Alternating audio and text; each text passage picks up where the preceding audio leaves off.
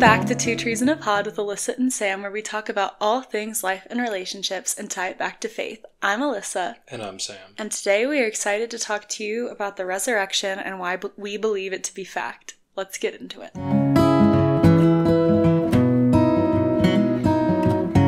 So, happy post-Easter. We're recording this before Easter, but it will drop, so you say, right after Easter. So we figured it was the closer Tuesday to Easter, so that's why we're talking about it after. And right after having a nice long Easter holiday with what we assume everyone to be with their families, or if not, it's the perfect time to look back, reflect, and see, our thoughts. The true meaning of Easter, per se. Exactly, and how it's not, believe it or not, it's not about a giant bunny that lays candy around your house. Well, is it about eggs? I don't think it's about eggs. Alyssa, what's it all about? Well, Easter is about our Lord and our Savior, Jesus Christ. It's the literal entire point of Christianity. It's bigger than Christmas, because without Easter, Christmas doesn't mean anything. So we're going to kind of dive into that, and we're going to dive into why we believe the resurrection of Christ to be like a stone cold historical fact, which is the whole point of our faith. So, Sam, what is Easter? You're a new believer. How would you explain that to someone who doesn't really... we all know in secular America that it has something to do with Jesus, but why don't you give us a little picture? Well, the easiest and most simplest way to explain it is Easter is the day that Jesus was resurrected. So on Good Friday, it was the day that he was crucified. Sunday is the day that he was brought back from the dead and raised back to life. So we celebrate Easter because we celebrate Christ's resurrection and how when we die in our flesh, that God resurrects us because our souls are for eternity because we believe in him. Exactly. It's very nicely put. So you'll often hear Christians say, like, he is not here, he is risen, the tomb is empty. Easter is when, was it Mary Magdalene? She goes to the tomb. I think she's with someone else as well. And I think it was two Marys, right? I think it might have been both the Marys, yeah. Jesus' mom. But they go to the tomb and he is not there. He's not there. There's no one there. The stone has been rolled away and there is no body. And then Jesus appears to them, and they didn't recognize him at first, but they eventually do. And then Jesus appears to over 500 witnesses over the course of him being resurrected. So, why is the resurrection so important to our faith? Like, we always look at Christmas as the big Christian holiday. Why is it that I say Christmas is pointless without Easter? So, Christmas, being Jesus' birth, is very important. You can even argue that resurrection could never happen if he wasn't born in the first place, but he was, is, and forever will be. So when you think that Jesus was there before he was even born, that just means that his birth of Christmas was going to be a given. The difference between Christianity and all of these other religions, Jesus was resurrected. That is a question that most humans, dare I say all humans, struggle with and contemplate with, is what happens after death or passing on this earth. Christianity is the only religion and faith where there's an answer. And It's through Jesus that we are saved. It's also the only religion where the religious leader, quote, Messiah, unquote, was resurrected from the dead. In Islam, doesn't Muhammad just kind of fly up to heaven on, like, chariots? Yeah. Something like that. I don't think he's resurrected from the dead. I think on that same topic, there are 500 plus believers, all in different areas, different locations, that all saw the same thing, which was Jesus coming back to them. Well, he appeared to the crowd of 500 at the same time, but he appeared to the apostles at different times. I think it was first Peter, then the 11, and then he appeared to Paul last. Yeah, and you think about that, it's okay. Maybe you can get a few people together, they can all plot and say, oh, let's fake this whole Christianity thing. How do you get 500 people with the same exact story, and then additional people with the same exact story when they were in different locations, different times, different people, and they all said the same exact thing? In our student athlete Bible study this week, we did a fun exercise called, I guess it doesn't really have a name, but like, it was fake the resurrection. Like, imagine you were going to fake the resurrection. How would you do it? And shocker, nobody could come up with an answer. I think the most interesting one we heard was, we're gonna drug a crowd of 500 people and make them, like, have someone who looks similar to Jesus appear. And they're all gonna be so out of their minds that they'll believe that it's Jesus. But that wouldn't even work because he appeared to people who weren't there. Wait, what? Who weren't there, like, part of the 500. He appeared to other people. Oh, yeah, he appeared to people who knew him very personally up close, like, so they wouldn't fall for, like, a doppelganger type situation. It was funny to hear a bunch of people bounce theories around. And what I thought was really interesting with that whole exercise is there were a list of facts that scholarly authors and researchers all agree on, whether they were atheist, Christian, Muslim, Jewish. There's like this list of all facts, legitimate facts of the time that were all agreed upon by all these scholars of different faiths. And our job was to fake the resurrection, fake Christianity, while using all of these facts agreed on by all of these scholars. And you really couldn't, because all of them put together, there was no way of denying it or trying to fake it. Well, it's also true that, like, you hear some atheists say, like, well, Jesus wasn't a real person. It's a historical fact that he was a human being who walked this earth, and all scholars from all religious backgrounds, all beliefs, they agree that Jesus was a real human person. And they also agree that he had disciples who believed that he could perform miracles, and he had disciples who were willing to die because of that belief. And these are all things that all these scholars from all these different backgrounds and beliefs, they all agreed on this. So it makes you think, how are these scholars keeping their own beliefs? But that's a whole different story. That's another combo, yeah. But it is interesting to me that, like, people who don't believe that Jesus is the Messiah or don't believe that there is a God at all can agree on all those facts about who Jesus was. I think one of them was, like, he was politically inconvenient. Yep. Yeah. Was it subservient? Yeah, he'd subvert the existence. He was basically like a political dissident. Yeah. Fighting against, and which is why he was killed. He was going against the Roman Empire. He wasn't going against the Roman Empire. The Roman Empire saw him as a threat. Yeah. I guess. And honestly, wasn't it Pontius Pilate who, like, basically was like, I wash my hands of this man's blood. It's on your hands because, like, I find him to be innocent. Yep. So it was really the Jews at the time who executed him, who disbelieved that he was the Messiah. Which is almost ironic because they put the crown of King of Jews over him. They put a label, Jesus, King of the Jews, and they put a crown of thorns on him. Yeah.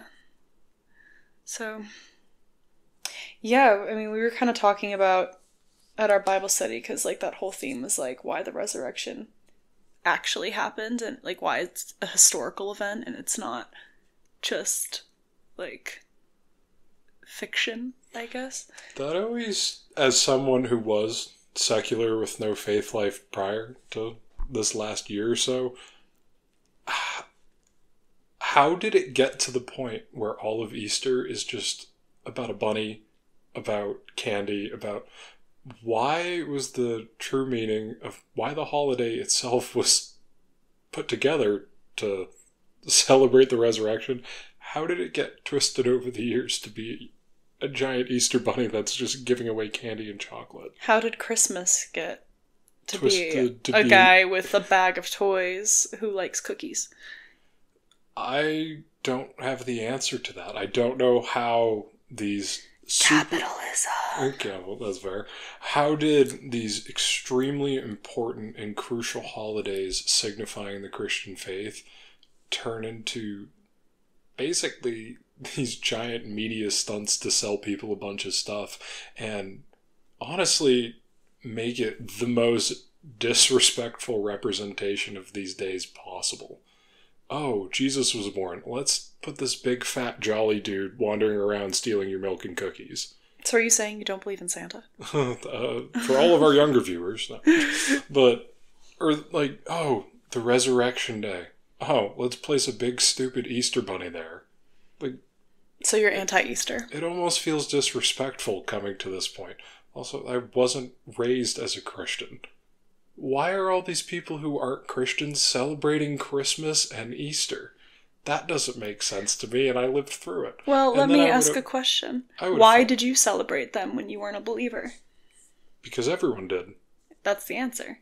It's But- because we live in a society. We live in a society where a lot of people are Christian, and then this is my theory. Like, people feel left out when they don't believe, but they still want to celebrate like the big holiday. Because, like, imagine we're an atheist family and our kids are like, why doesn't the Easter Bunny come visit us? Why doesn't Santa come visit us? You know, which isn't the meaning of either of those holidays, but I always thought it's because people would feel left out. Yeah, that's probably why. It's just kind of sad. Because it's like, oh. And that's, I mean, that can be a whole sidetrack thing with Christmas, but like, having your kid believe in Santa and then shattering that reality and how that can sever that potential. It sounds like you have some childhood trauma you want to work through here No, with I don't not have the- believing in Santa anymore. No, that ended for me over Sounded like it shattered for you. No, that was like a random summer day, and we were like buying a video game, and my dad just goes, "So you know Santa's not real, right?" I'm like, "Oh, okay." Well, I do now. I kind of thought that. It was like in July too. It was just out of nowhere, but that didn't really faze me. I kind of knew. It sounds like it did faze you. It really does. Thanks, therapist.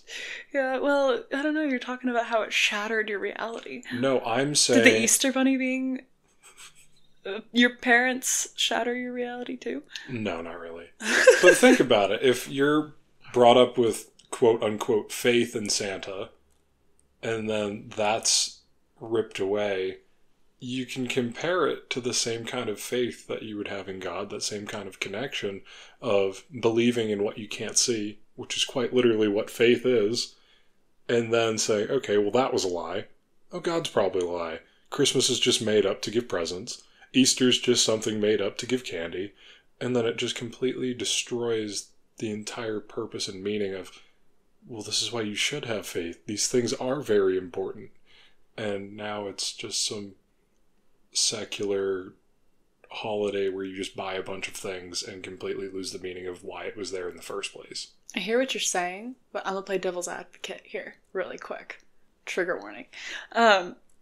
Faith, yes, is built on things that we cannot see, but we also have, like, we don't have a Bible explaining why Santa is real. We have a Bible explaining why God is real, and all the literal historical events that have happened. Like, we have historical confirmation that Jesus existed. And when you read the Bible, have you seen that photo of all the lines of where the Bible prophesies things that come true? Like, to Yeah. me, I'm like, it's not even believing in what you can't see when you talk about Christianity and faith. You're believing in history. You're believing in what God has done. And to me, I guess that's how it can be different. That's fair. No, I mean, there is a much bigger difference between Christianity and Santa. I'm definitely not going to try and argue that point. That's a bad battle to fight. You've already lost, yeah. I guess my feeling is just, why are they aligned, not even closely, but directly with these giant historical events? that were so important. I feel like it's to take the meaning away in some way. You think so? It feels that way.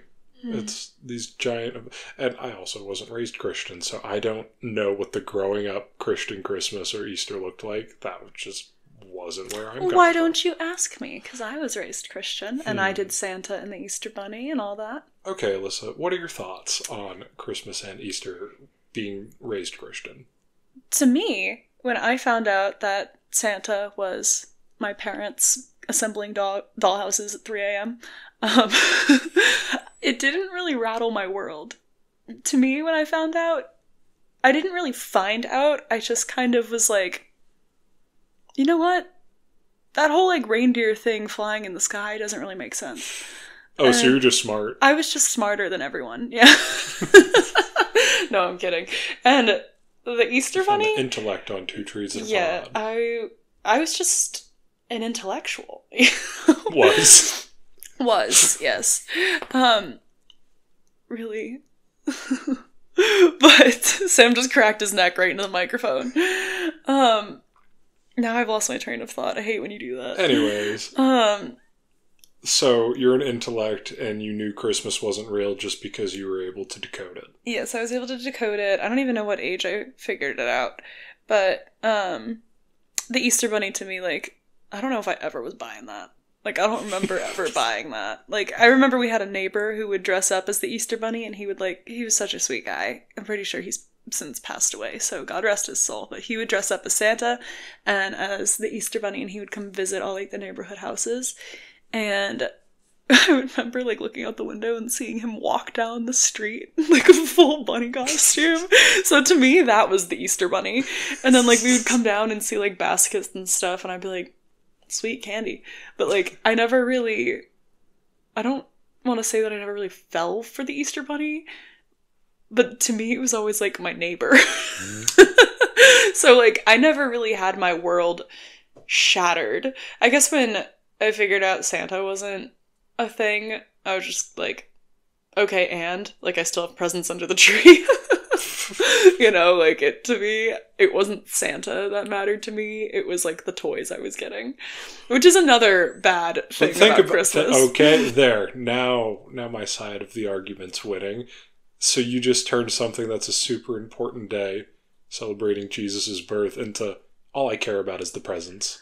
Well, that's what I cared about in terms of Santa. I always knew that it was celebrating Jesus' birth. I wouldn't say always knew. Like, I wasn't a 6-month-old baby being like, happy birthday, Jesus, on Christmas, you know? I don't think I was really conscious at that point. But, Oh, I thought you were just smarter and you already knew. You know, I was an intellect, but, growing up Christian, it was just always a part of the conversation. So it was Santa and Easter Bunny and all that stuff. It kind of wrapped up with, like, the fairy tale category. Like, when you think about, like, I don't know, you weren't really big into fantasy, but, like, I would build, like, fairy houses in my backyard, and that would always be super fun. I don't think I really ever believed in fairies, you know, or, like, mermaids. Like, I love learning about mermaids and dragons and all that stuff. I never really thought they were real, but, like, the fantasy aspect of it was cool to me. And so when it comes to, like, the Easter Bunny and stuff, compared to, like, faith in Jesus and faith in God, to me that was always taught as factual. It wasn't in the same fantasy context. So I guess there was, like, a good balance, because, like, when we would pray, it wasn't like we're fake praying at dinner. It was like we're praying to God. Or, like, we would say happy birthday, Jesus, on Christmas. So, like, I remember asking my mom if we could bake Jesus a birthday cake, like, that kind of stuff. So, like, that kind of thing felt separate. So it honestly felt like celebrating two different holidays. Sounds like a great balance. It felt like two different holidays. Like, there was the Santa secular Christmas that we celebrated, and then there was, like, the Jesus Christmas. So it was, like, two different things. Like, for some reason in my brain, I had them separated. Easter, I don't know how much I understood the resurrection until I was older. Like, I don't think that was a concept I could come to grips with until I was, like, a high schooler. And I think that's fair. I feel like that's probably a difficult topic for... Well, because you don't even understand death when you're that young, so how do you understand the significance of somebody coming back from the dead? Yeah, that's I don't.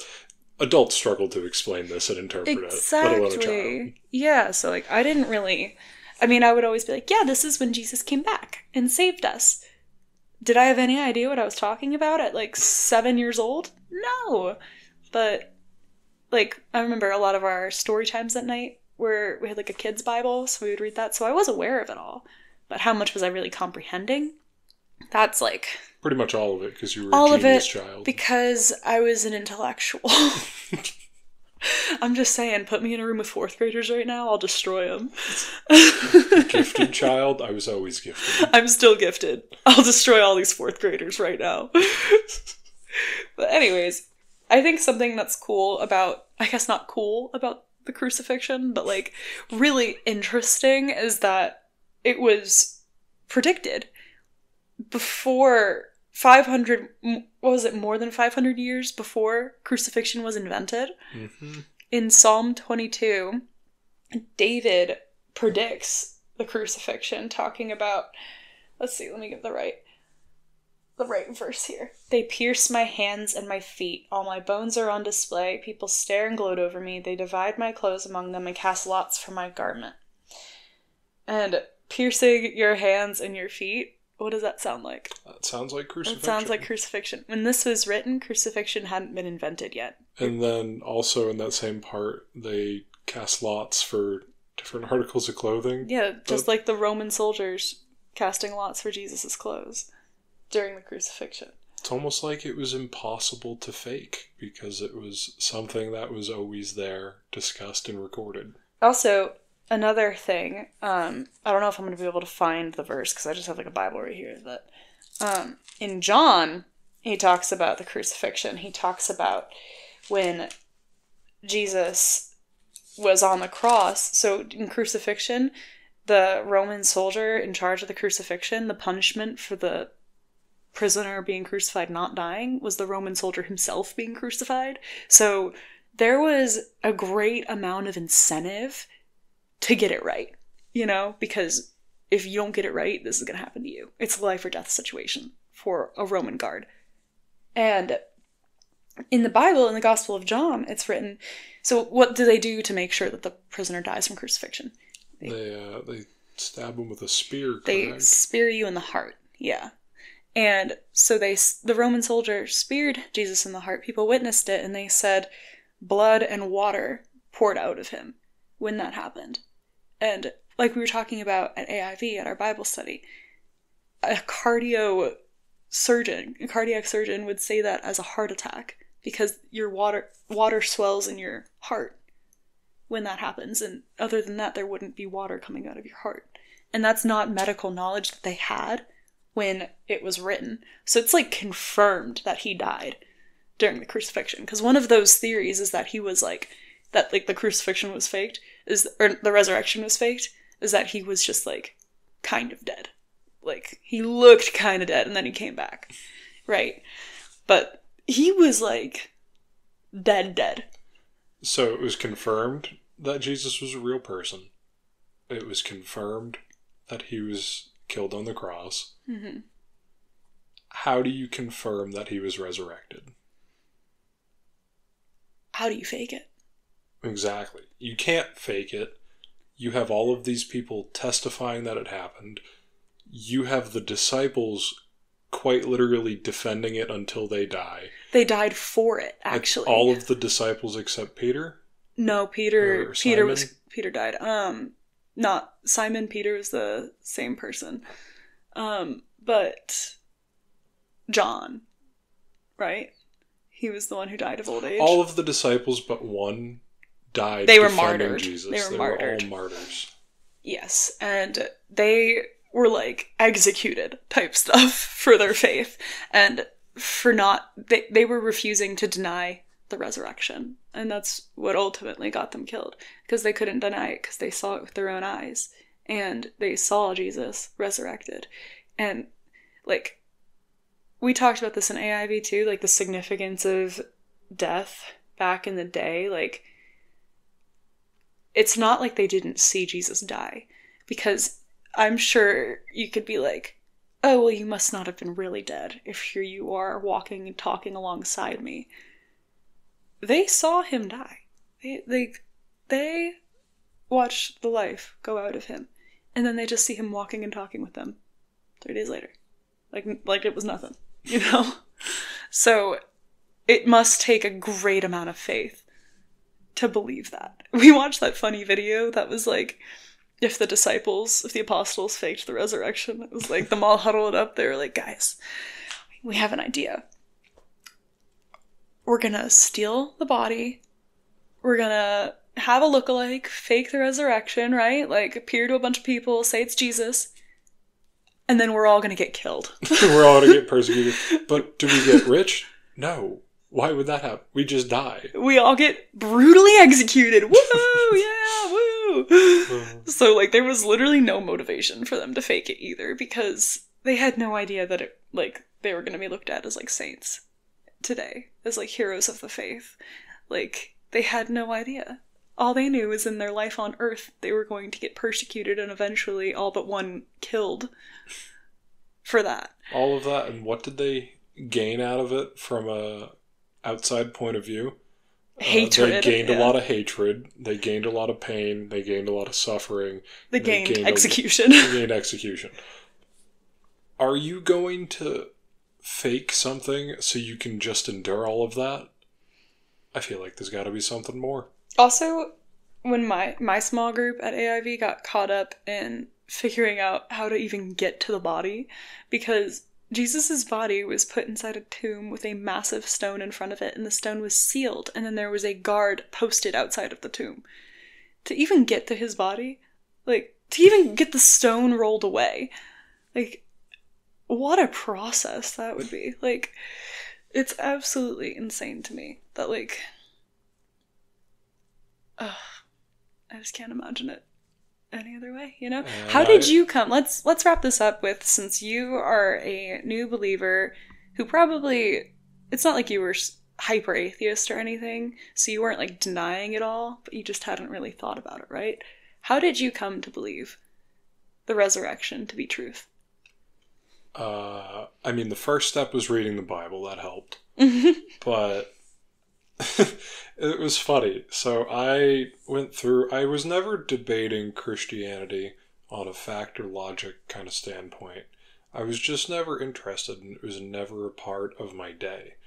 And after finally reading the Bible, talking with God and having that, and after I not only came to terms, but I was saved, and I talked with God, everything else just made logical sense. After I was saved, there was nothing in the Bible for me to question, because I wouldn't have been saved if any of that was wrong.